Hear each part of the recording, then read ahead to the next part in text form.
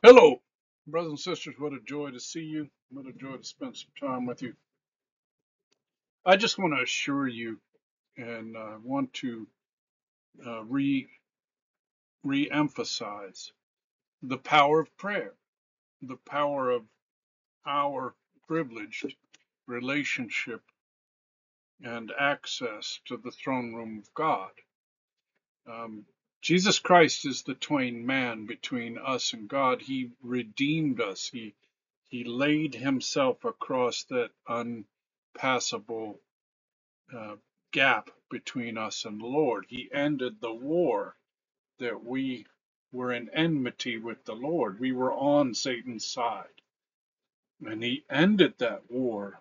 And thus, and it's incredible, we have the privileged access to go into the throne room wearing the righteousness of Christ because God Almighty can't be near sin. He has to judge it. So we're wearing the righteousness of Christ, thus the breastplate of righteousness, the belt of truth, Christ's truth, the truth that he is Lord, the peace, the shoes that quickly lead to the gospel of peace, the Prince of Peace, the only one through which we might have peace is through Christ the King. The faith without which it is impossible to please God. The faith protects us from all those fiery darts of the enemy. The sword of the Spirit. His Spirit fills us, the Spirit of His Word. Jesus is the Word. The Word in the beginning, the Word was with God. The Word was God. So we need to come into a corporation of understanding, a transformation of our minds, that we're not troubled by the things in this world. And folks, that's why I'm sitting here praying for you, because prayer is the greatest thing I can ever do for anybody, including myself. And that is to acknowledge the relationship that I have with Almighty God, the only God in the universe, and acknowledge Him and acknowledge that I need to look to the heavens from whence all my blessings come and inquire of God for assistance. Now, He's got His plan and He's already intervening. I don't know the mind of God. I don't know what He's doing, but I know He's doing it. And that's called faith. That's called, you may call it blind faith. They may, use it in the pejorative and say, you're blind. Well, amen. Amen. I am blind. I do have the blinders on, not of this world, not of looking at the shiny objects or looking at the mundane ruts in front of me that my wheels must follow or my hoofs must follow, but looking upon the blinders, though. I'm not going to get captured by all of this shiny objects, all of this deception in this world, because I don't belong to this world. And that's the basis of preparation for the church. Why would Jesus teach readiness? Why would the apostles teach readiness for Christians if denominational Christianity is the truth? If you're once saved, always saved, and you can just go ahead and do whatever you want, then why would you have to be ready? It strains incredulity, incredulity. Excuse me, I'm poor pronunciation, right? Oftentimes we have to slow down, and as the world speeds up, the need to slow down is of greater importance. It takes on a whole new sense of urgency that we need to remain focused on not on ourselves, but upon the Lord. You know, Amen. I have the blinders on. I can focus on Jesus. I can focus on this name, for there is no other name by which we may be saved. We're all in this boat together, and the outcomes are God's, and the judgment is God's, and the end and the beginning is God's. So me pursuing my own outcomes with my own my own lack of assurance, my own absurdities, my own desires, my own flesh, or my own inadequacies. It's just foolish. I must, I must have a compunction in my heart consistent with the faith that I've been given to pursue God's truth in His Word. not the truth of my own fear or the truth of my own lusts or whatever is prompting my own desires. What I'm here for is to pursue that truth that sets a man free, and that truth is that Jesus Christ is Lord. That's the only truth that sets a man free. And thus, Jesus Christ being Lord, thus him having redeemed me, means he purchased me back, means I am now a slave to righteousness. I am covered in his righteousness, as Abraham was imbued with God's righteousness because he believed.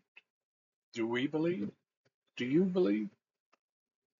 Do you really contextually believe to a point where you realize you're here as serving God?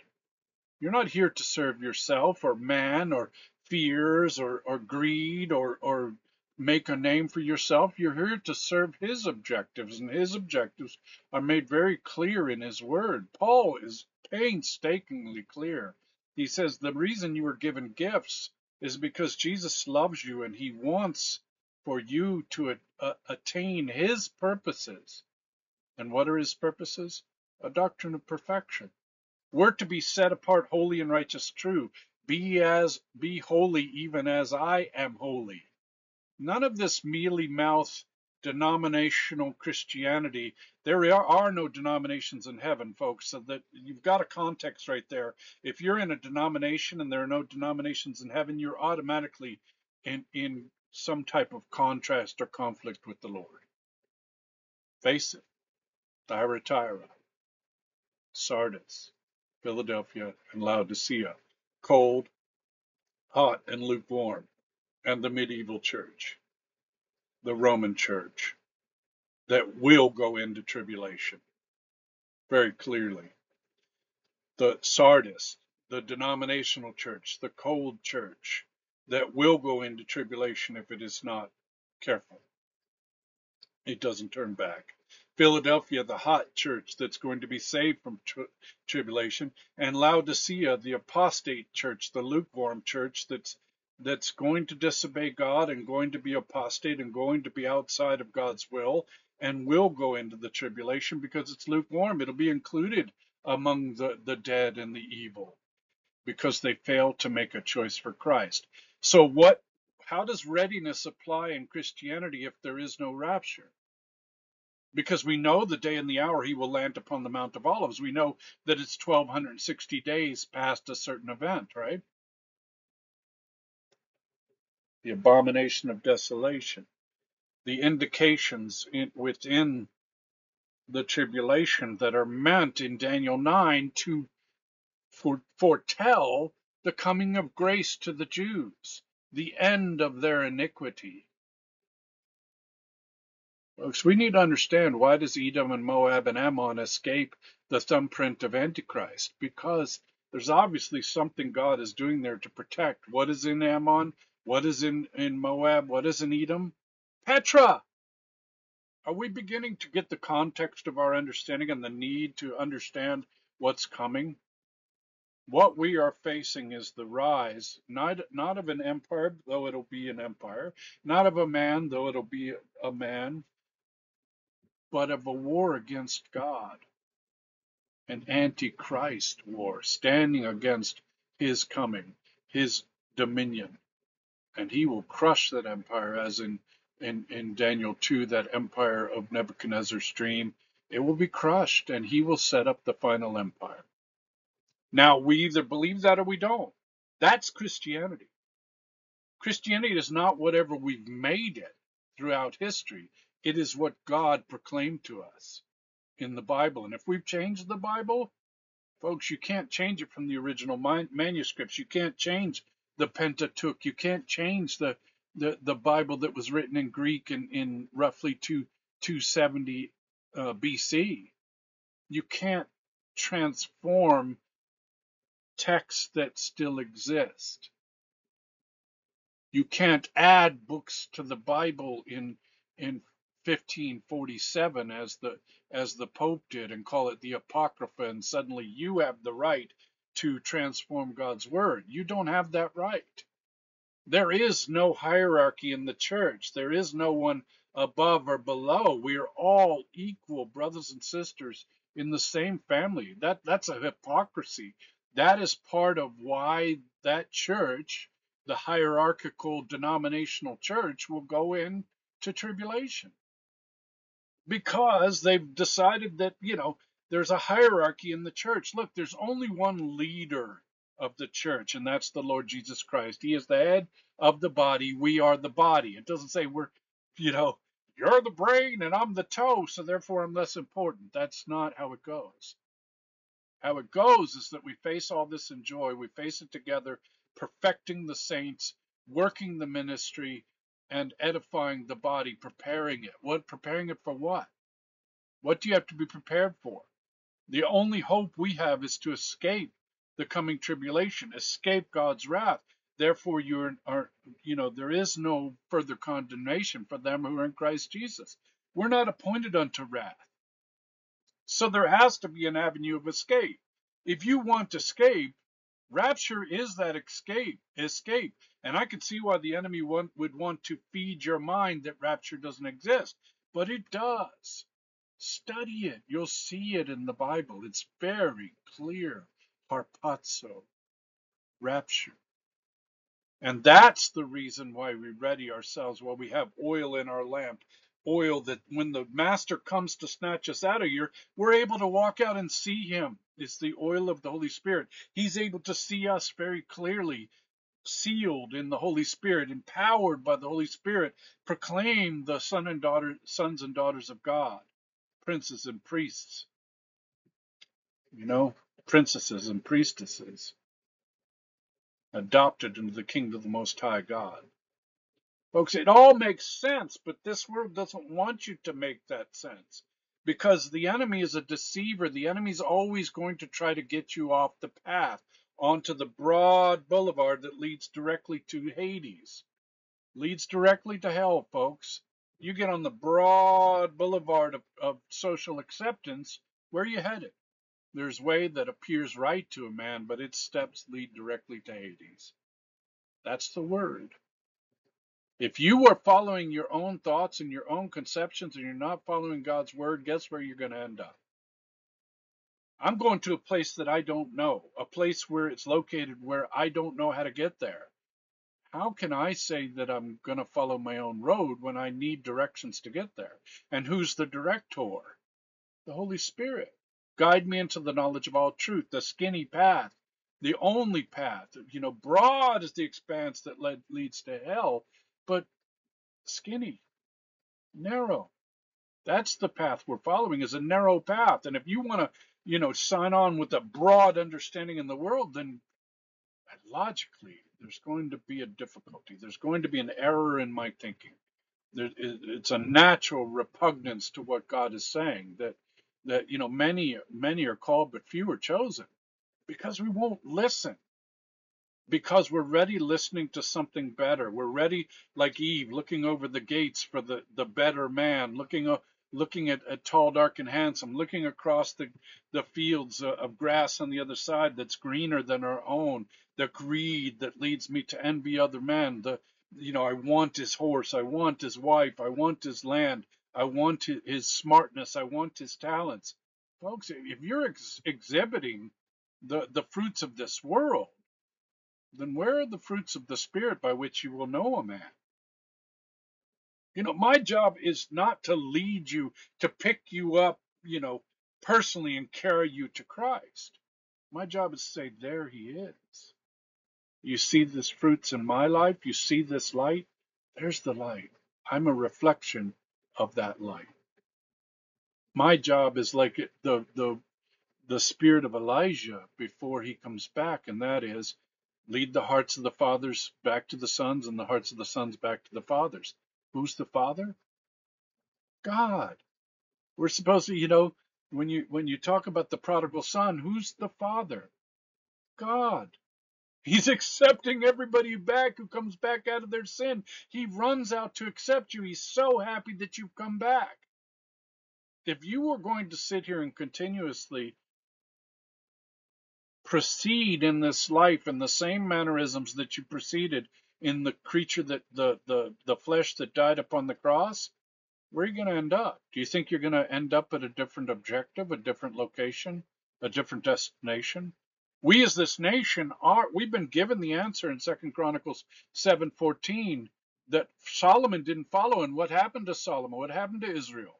Immediately pitched into division, immediately pitched into civil war, immediately pitched into assaults by all the surrounding empires, and immediately, within what, 500 years, sold into captivity. God loves us so much that he will subject us to the training of our own chastisement to bring us back to him. But come back to him we must.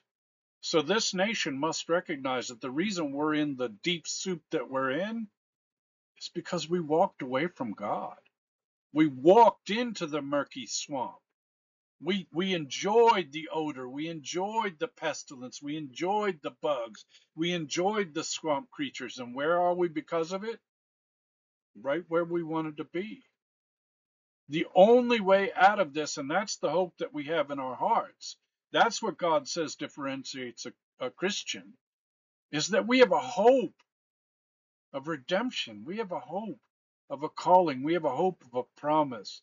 We have a hope of an eventual glorification and inclusion with Christ in the new empire that he sets up to rule and reign forever and ever. That is what causes our hope. That is what causes our faith. Faith comes by hearing, and hearing by the word of God. Folks, you want to get steeped in maturity in Christianity. You want to have a surety in this life, assurance. You want to have confidence. You want to have understanding. You want to have the power that everybody says knowledge is power. Well, then why aren't you studying the Bible? It's the source of knowledge. I'm just going to be real clear with you folks. The only way we became hard as Marines is to become hard as Marines and study and practice and perform, because you will perform what you practice. And if you're practicing weak study, weak prayer, weak walk with the Lord, weak discipleship, weak projection and focus upon his word in your heart, weak understanding of what's coming to face us so that you can prepare, what are you going to perform? You're going to perform weakly. And I don't mean double E weakly. I mean scrawny, unprepared, simple. It's time for us to take this as seriously as we take any other discipline in this world. How do you go to the Olympics? You take your discipline and you swallow it, and you perform it every day until you become adept to the point of greater adaptation than your neighbor. Paul said, run this race like you plan to win it. Are you running this race like you plan to win it? Or are you going, boy, poor me, look at how, I've got these things tied around my legs and arms. Christ set you free. If you want to stay in those prisons, that's by choice. If you want to be ready, I'm here to help, and there are many other people here to help. But I'm not going to carry you to the cross. I'm not going to carry you up the skinny path. Yes, I will pick you up at times and carry you for a short way as you're injured and do the greatest thing I can, which is pray for you. That's the greatest thing I can. It's not the fallback plan. It is the plan. Trust the plan. The plan is trusting prayer in God, trusting privilege, trusting promise, trusting purpose, trusting the sovereign God Almighty, who created everything and is in control of everything. Folks, we need to come to our own, little chat with ourselves and say, okay, what is it that I believe? And does my action, do my words, do my actions indicate a complete faith in what I believe? Or am I just buffaloing? Am I just blowing smoke? I am not a smoke blowing Christian. I don't want to be out here on the road, folks. But I know this is what God made me for. I don't want to be, I'm a homebody by nature. I don't want to be being the fisherman of men, walking along and going to disparate areas. But you know what I have? I've fallen in love with it because that's what God made me for. He made me to love him and love them. And the only way you can do that is if you really know there's danger coming, is you go to them and warn them. You go to them and love them. You go to them and help them through their circumstances with healing and prayer and love and understanding, not being in charge of the outcome, not trying to recruit for a church or build membership or bring in money, but to save them from the wrath to come. That's why Pilgrim's Progress was written. Run from the wrath that is coming. Folks, if you don't have fear of God and reverence of God, you're in a world of hurt. Because you fear anything here and you aren't paying attention to what's coming, the wrath of God, man, you are not going to be prepared. And it's time to be prepared. It's time of love. It's time of understanding. It's time of recognition of your walk as a Christian and what that means. What does it mean? I mean, what does it really mean if you don't do it? If you don't practice, if you don't ready? When Christ taught readiness and the apostles taught readiness to Christians, they were teaching to Christians. Why would you teach a Christian to be ready? Well, presumptively, logically, if you're not ready, something bad happens. What's that bad thing that happens? I'm going to leave you to have a discussion with the Lord, but I think you're going to find the same thing that I found 20 years ago is A, I ain't doing it. And B, if I ain't doing it, do I believe it? And C, how do I do it? Where do I go to perform my purpose? Where do I go to find the fulfillment built within my creation? Where do I go? Here's your destination. The moments of prayer you spend with the Lord, the moments listening to the Holy Spirit in his conveyance of the knowledge of the truth, in his conveyance of direction, in his conveyance of counsel, in his conveyance of power and peace in the midst of trial, in his understanding and firmament of the promise upon your life.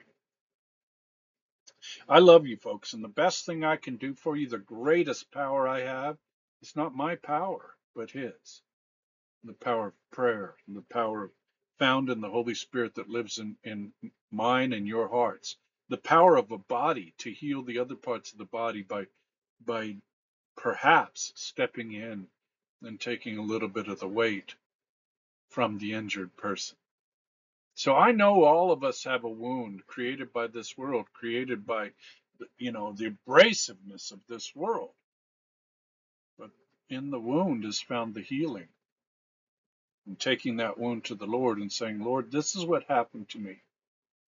This is who I was. This is who died on the cross. This is from whom you have set me free. Thank you, Lord, that you've set me free to pursue the transformative power of your change, of your wonderful hands of mercy and grace and reformation. What we are facing right now is the call for revival. What does the call for revival portend? It means that there's an upcoming time when that revival is going to separate humanity. Those who are revived are going to escape wrath. It's very clear you're going to escape something. Well, what's coming? Either you're escaping it or you're being highly prepared and protected for it. And it's said very clearly in Revelation 13:7 that he was given power to make war against the saints. Which saints?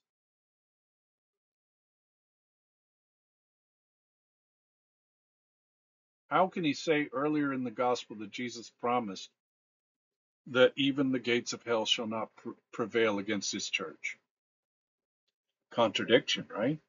So the logical ending to that contradiction is to have two separate bodies, just as the contradiction that the Jewish faithful have tripped over for ages is that Christ was supposed to die.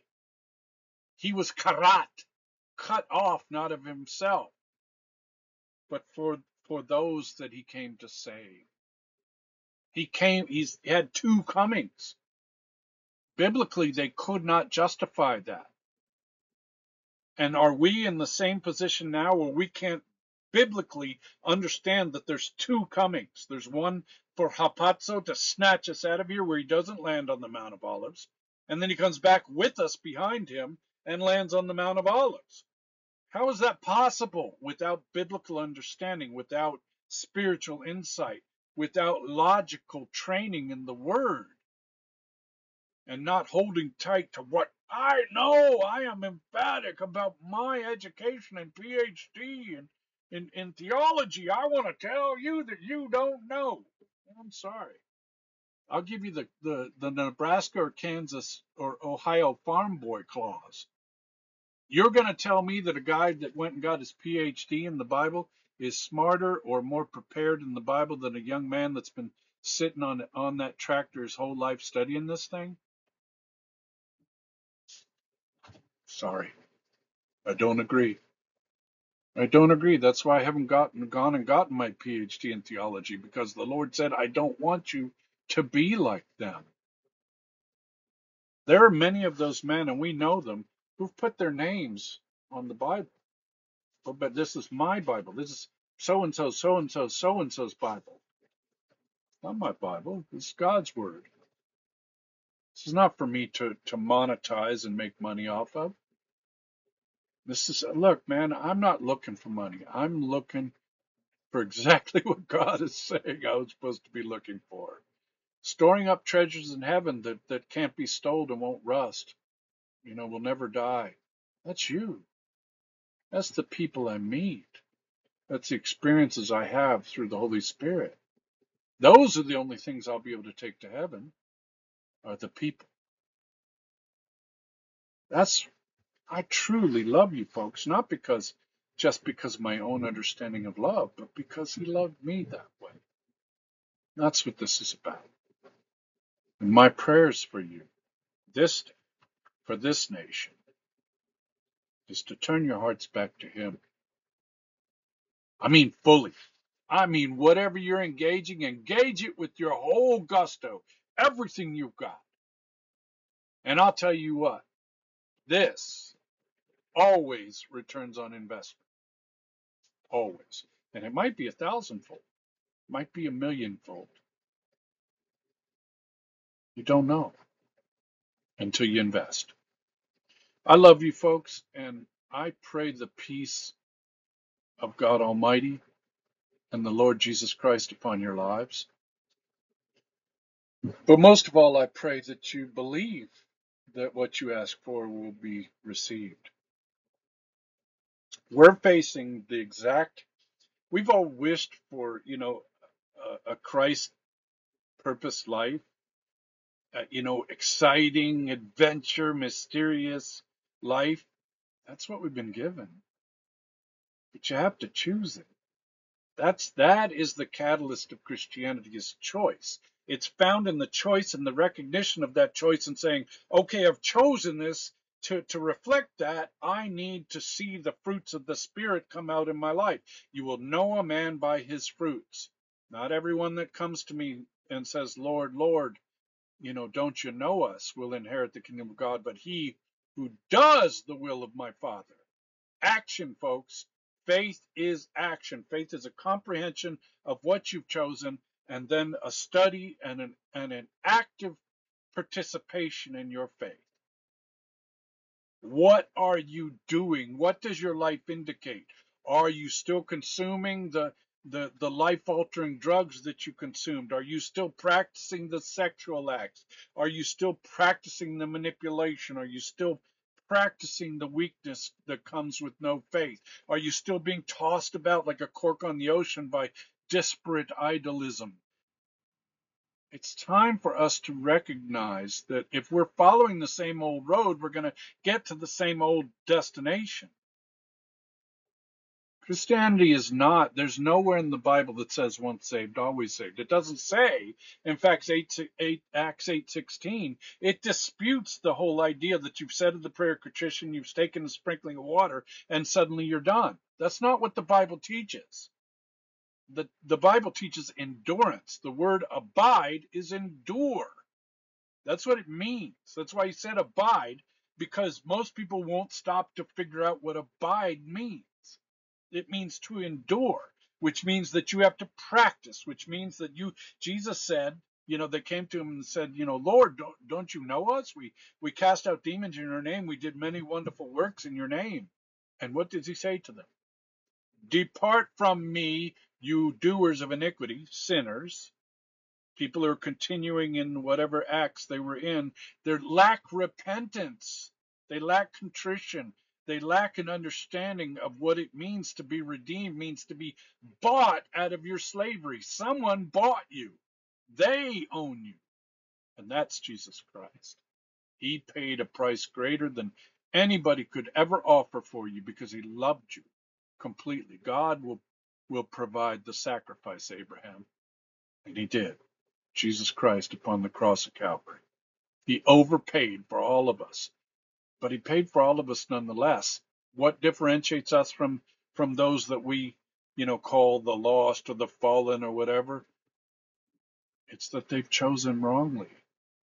They've been deceived. They've listened to the voice of deception. So what is the job of an ambassador to a party that's been deceived that God loves and wants to come to him? That's to go to them and saying, hey, there's perhaps a deception here. Let me love you. And if there's anything I can do to aid you in making that choice that you have to make in the time allotted, there's a range of time. It's a timeline that's dictated by the Lord, and we're coming up on the end of the time of the Gentiles. If there's an end, there's something to be ready for. Logic. If there's an end, there's a finish line. Logic. I mean, I'm not trying to be a jerk, folks. I'm trying to say, don't listen to even to your own voice that says, I got time. I got plenty of time just to sit around and putz around and do whatever I want. I can do whatever I want. I mean, all my sins have been forgiven. I can just sin. And all of a sudden I'm going to, appear in heaven. That's not the context. If you read several of Paul's letters, even once, you're going to see that he immediately dispels that context. That Acts 8:16 says very clearly that the Samaritans had said the prayer of contrition. They had been baptized in the name of the Father, Son, and they had not had the Holy Spirit yet light upon them. The seal of Christianity is the Holy Spirit. The empowerment of Christianity is the Holy Spirit. The earnest money of our salvation is the Holy Spirit. Ephesians 1. The power of the Holy Spirit is what armors us against what gives us the fruits of the Spirit: love, joy, peace, patience, goodness, kindness, faithfulness, gentleness, and self-control. Those are the fruits of which Christ was, clarifying in Matthew 7:20 and thereon. If you don't demonstrate the fruits of the Holy Spirit, you have no presence of the Holy Spirit, which means you ain't saved. How clear does a man have to be? I mean, that's as clear as I can put it. If you are running according to denominational belief, you are running as a member of church and believing that your parents are going to save you, your grandfather's belief is going to save you, you can just continue on your happy sinful way, and you've got a get out of hell free card. Guess what? That's not what this Bible says.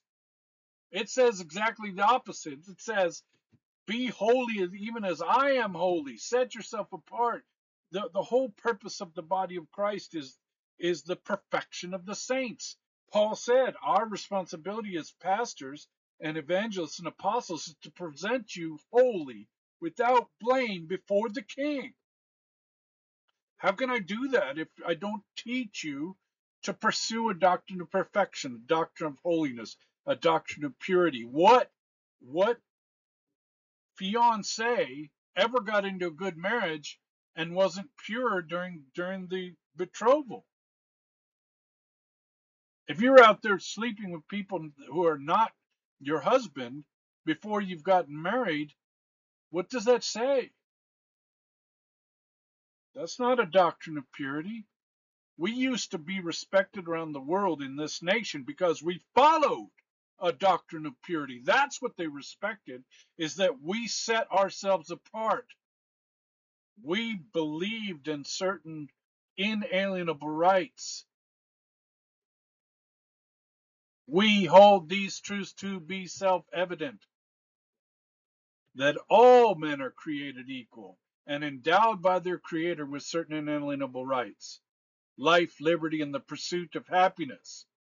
And that we set up a republic that was going to stick to a constitution, a set of rules that we agreed upon in our hearts, a stewardship to the Lord for a nation that we were given. Our lives, our treasure, our sacred honor under the divine providence. We were proclaiming to God that we were going to live by a certain set of rules in this nation, and we haven't.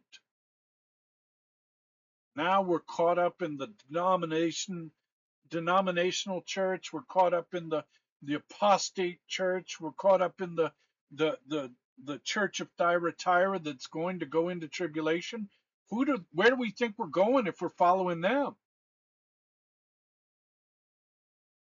Who are these people to speak for Christ? They don't have the right to call themselves the voice of Christ.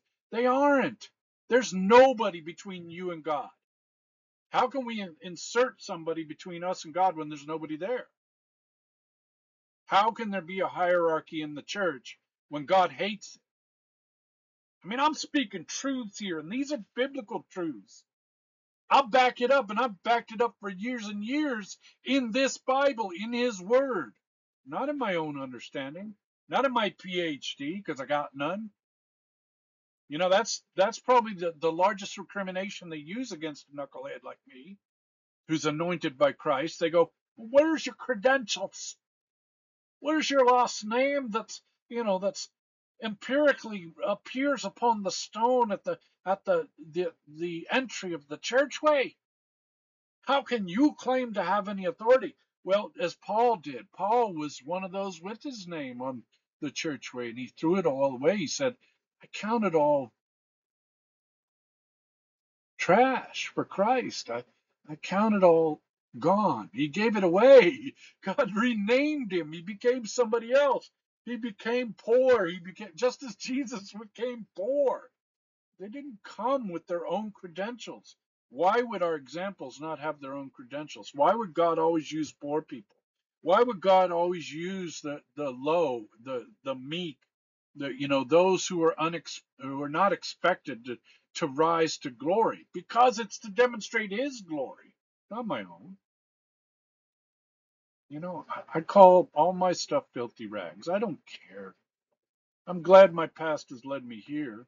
I'm glad it has sufficiently prepared me for here. That's the treasure of my past. The treasure of my future is you. I love you, folks. I truly love you. And in loving you, I know that you have a choice to make. And for those who have made it, amen and amen. Walk that walk, folks. Run that race. Stand regardless of who threatens you. Stand even unto death upon that promise, upon the person that you're supposed to be. And you'll never go wrong. You're going to be challenged. Let me tell you what. And the challenges are always beyond what I can handle. These people make up statements and colloquialisms. Not God never gives you more than you can handle. No, that's not what the Bible says. It says God will always provide an escape. you know, so Joseph had to run down the street naked, right? Get away from Potiphar's wife. You'll always get things that are beyond you, and that's the rub. That's the mystery. That's the joy. That's the treasure of Christianity. Is look, I'm facing the impossible, but wait a minute. I have the power that created the entire universe living in my heart. I have the ability to do miracles in my heart. Nothing is impossible for him who believes. That's the training, is a reliance upon him, not on yourself. You're no longer relying upon yourself. Why would you rely upon yourself now that you're no longer reliant upon yourself. Logic. I mean, come on, folks. This starts to make real sense to those who believe. And that's our objective here, is that we become so firm, so full in the fullness of Christ, so rounded by the knowledge and the trust and the relationship in Him, that we begin to reflect Him and we're no longer enticed or deceived by this world. That's the purpose. Ephesians 4, read it. Read this Bible. Faith comes by hearing, and hearing by the word of the Lord.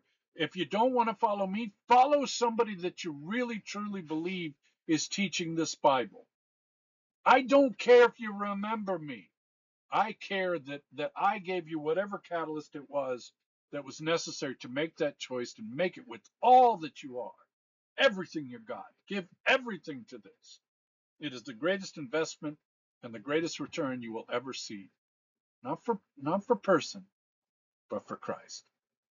I love you and I thank you for the opportunity to be with you today. I look forward to speaking with you again, and I hope you forgive me my inadequacies. Look, I'm not frustrated at anybody. I'm emphatically speaking with power and authority given me by the Holy Spirit to perhaps get you to look upon your own lives and make that choice. And any help I can give you to perfect the saints, to conduct the ministry, or to edify this body, please call upon me. I love you, and I thank you for the opportunity to meet with you today and proclaim this name, not my own, the name of Jesus Christ, your King. Amen and amen.